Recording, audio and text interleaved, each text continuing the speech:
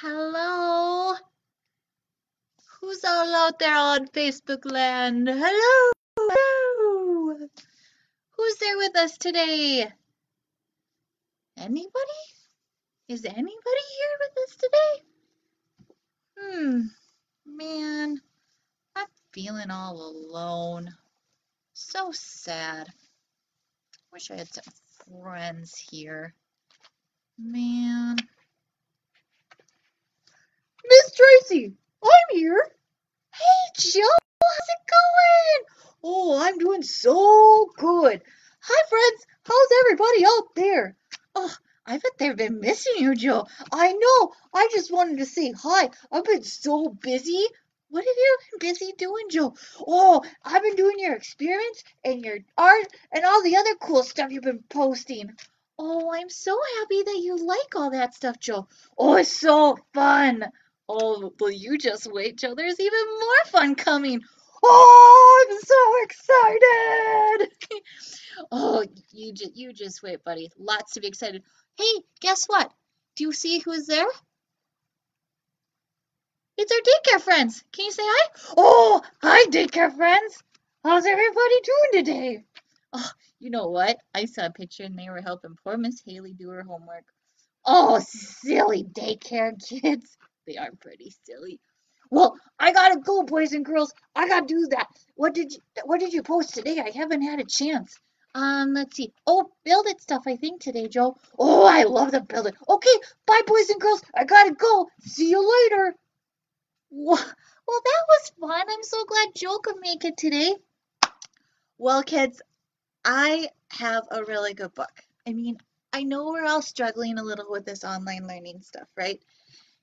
And maybe just a little bit, little tiny bit, our parents are getting kind of on our nerves a little bit. And maybe you're thinking, my mom is trying to ruin my life. Do you think so? I don't know. I absolutely love this book. I know, it's one of my favorites. It is, but this is like really, really one of my favorites. And it is by Kate Pfeiffer and illustrated by Diane Good.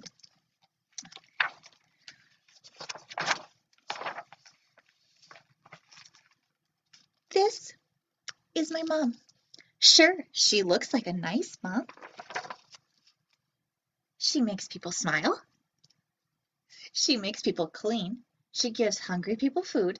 She takes people where they need to go, and then she picks them up and brings them home. She makes people's boo-boos stop hurting, and she helps people fall asleep when they can't. But if my mom is such a nice mom, why is she trying to ruin my life? Here are 5 ways that my mom is trying to ruin my life. Way 1. She kisses me in front of my friends. She doesn't just kiss the top of my head. That would be bad, but not so bad. My mom gives me kisses all over my face. Way number 2. She stops by my school in the middle of the day, barges in my classroom, and says, I thought Emma might be hot and would like a change to these shorts. Like I would ever change my clothes in school. Way number 3. She talks way too loud. Way number 4. She never lets me eat any food that I think is good for me. Way number 5. She worries about everything and never lets me do anything fun because I might get hurt, which I won't. I've decided it's time to stop my mother before she ruins the rest of my life. So I've come up with a plan. The first thing I'll do is I'll sneak out of the house when my mom isn't looking. Then I'll get on my bike and I'll pedal away as fast as I can. But what if my mom calls me and I don't answer? She'll figure out that I snuck out of the house and biked away, and she'll get in her car and catch up to me. This plan won't work unless I sneak out of the house, get on my bike, pedal away as fast as I can, and then when she catches up to me, keep pedaling until I pedal down a steep hill into a muddy hole. Then she'll drive into that steep hill, into the muddy hole, and her car will get stuck. Only I'll be stuck.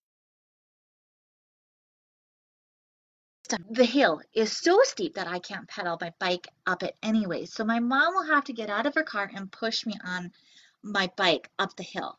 But then, when I'm safely at the top of the hill, I'll start biking away as fast as I can.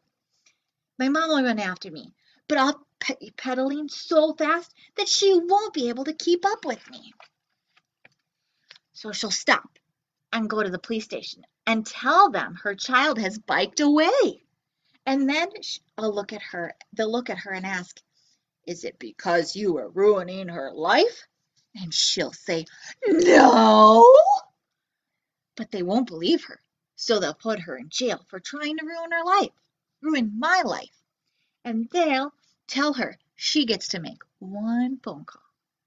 And she'll call my dad, who, by the way, is also trying to ruin my life. Only he does it in a different ways than my mother does. This is how my dad is trying to ruin my life. Way one, he makes me do my homework as soon as he gets home from work, no matter what else I'm in the middle of doing. Number two, he makes me turn off my light at 8 o'clock at night, even if I'm not tired. Way number three, he makes me clean my room, even though it's already clean. So my dad will go to the police station to get my mother out of jail. But the police sergeant will see that he's trying to ruin my life too, and they'll arrest him.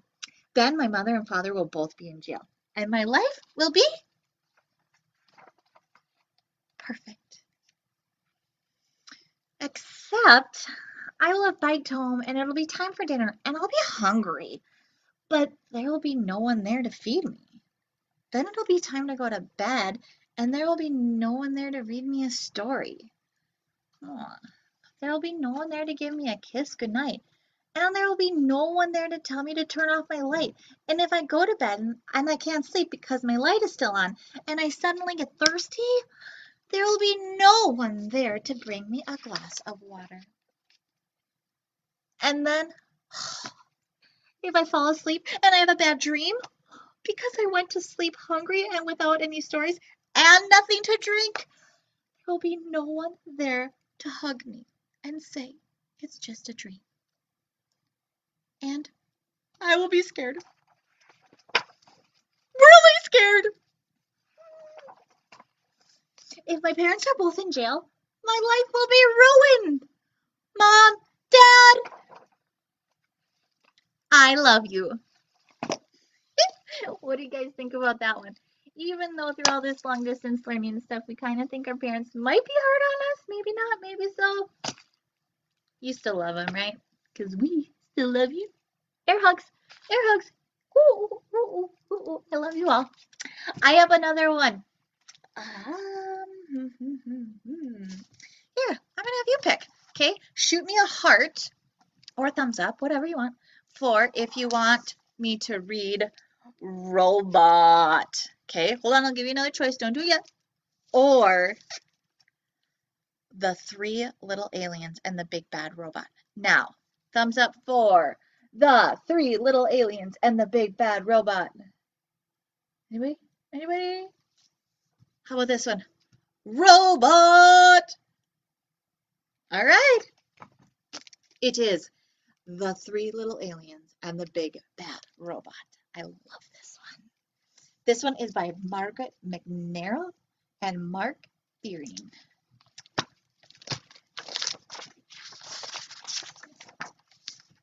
There once was a mama alien who had three little aliens. They were called Bork, Gork, and Nizzlix. Bork, Nork, and Nizzlix grew up in an old-fashioned house in a snug, cozy crater on a tiny little planet. As the eons passed, their house got too crowded. "It's time for you to go out into the universe and find a planet of your own," their mama told them, giving each a hug. "But remember, watch out for the big bad robot. He wants to chew you up." So Bork, Gork, and Nizzlix took off. "Bye, Mama." they all cried. Bye, kids, she shouted back. Always stick together, she added. Then she sniffed a bit. And call me every once in a while. The three aliens traveled far and fast. There's a cute planet, said Bork. Too hot, said Neslex. How about that one? Asked Gork. Too crowded, replied Neslex. They darted around the meteor. Are we there yet? Asked Bork. Just past the next bend, a big planet, swirling with dust, loomed into view. Bork spotted a shiny space rover zipping around its mountains and plains. Awesome, she said. I'm going to live in that. Ma said to stick together, called Neslex, but Bork had already zipped too far away to hear. Neslex and Gork traveled on. Neslex didn't like the looks of the next planet either. Nowhere to breathe, he gasped. Picky, Gork said. Then just ahead, he spied a giant planet with huge golden rings around it. He jumped on a passing satellite and caught a ride on a ring. Whee! He squealed. This is what I call home. We can't live on a ring that goes around in circles, yelled Neslex. We'll get dizzy. But Gork wasn't paying any attention. Now Neslex was all alone. He traveled deeper and deeper into space until he spotted a massive blue planet far out in the galaxy. It had 13 moons and refreshing breezes. This faraway planet is where I'll build my home, he said. It will be safe from the big bad robot. Neslex found everything he needed to make sturdy walls. He gathered stardust to help keep his home bright and found solar panels to keep it warm. Then he grabbed a tall, shiny telescope. This'll do for a chimney, he said, though no one had heard him. Rock by rock and row by row, Neslex built the perfect house. When he was finished, he sat down and locked the door. His house was not very zippy or cool, but it was very safe. And there was room enough for all three little aliens. I hope they come to visit me soon, said Neslex. Then one galactic dawn, there was a rumbling in the universe. It was the big bad robot. Bork was so busy on her swirly red planet that she couldn't hear the robot's call. She didn't feel its giant footsteps as it leapt from star to star, and she didn't see the robot until it was right in front of her rover. Little alien, bleeped the robot. Pull over.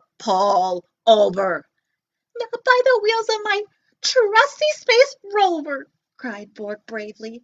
Then I'll crack and smack and whack your house down, meeped the robot. And just like that, the robot cracked and smacked and whacked Bork's shiny rover into 100 pieces. As fast as the speed of sound, Bork jetted away, the robot close behind her. Just as the robot was about to eat her up, she spotted Gork's satellite house. Gork, help me, she cried.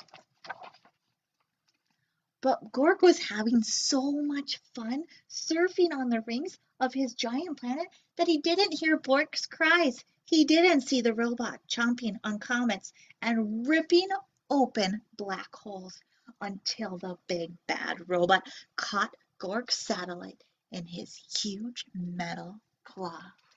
Little alien, it blinked. Come out of hiding. Not by the orbit of this ring I'm riding, cried Gork stoutly. Then I will shatter and clatter and scatter your house down, blinked the robot.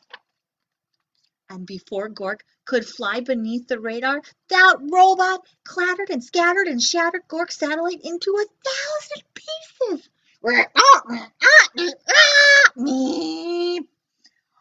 Gork barely escaped. Over here, called Bork. Stick together. At the speed of light, Bork and Gork blasted into space, with the big bad robot getting closer all the time. Where can we hide? Asked Gork. Let's find Neslex, cried Bork. He'll know what to do. Neslex had heard the robot's roar. He had seen what was going on with his brother and sister through his telescope, and he was ready. He flashed his solar panels halfway across the universe. There he is! Cried Bork and Gork, and they zoomed to Neslex's house as fast as a hustling asteroid. Get inside! Cried Neslex. No time to waste! No sooner had Gork and Bork slammed Neslex's solid space rock door than they heard the robot rumbling. Little alien, it squeaked. Let me come in. Not by the slime on my chinny chin, cried Neslex. Then I will smack, and I will crack, and I will whack your house down, zeeped the robot. The big bad robot bashed and crashed Neslex's strong, solid house. Nothing happened. Then it pounded and smashed really hard. Not a crack. Then it loaded up its triple blaster and zapped that house, but good. That house would not fall down. So the robot forced its way into the little alien's house right down the chimney. The aliens covered their ears and waited for the robot to chomp them up. But halfway down the telescope, that robot got stuck tight. It strained and it struggled. It moaned and it groaned. Neslex's house shook and it shuddered, but didn't fall down. It did not. The robot gave one more mighty cry and burst into a million pieces. Cool, said Bork. Awesome, said Gork. Just as I planned, said Neslex. There's just one thing missing, said Bork.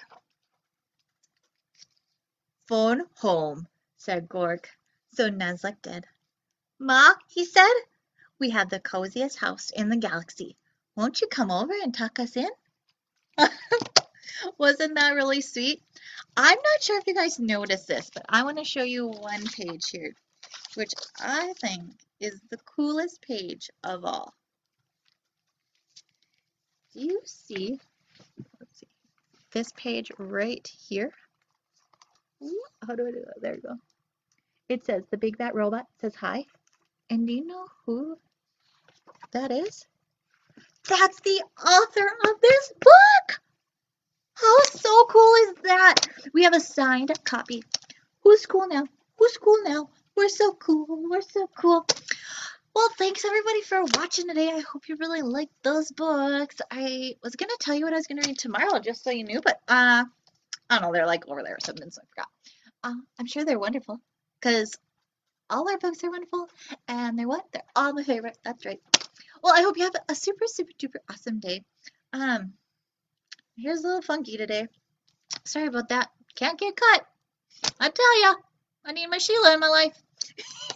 I hope you all are doing great, wonderful, you're happy, and you're healthy, and you're staying, just having fun with family. Doesn't that sound good? Thumbs up. Just a reminder, our books are all AR, so go and take an AR test, and that'll make your teacher super duper happy. All right, you guys, see you tomorrow.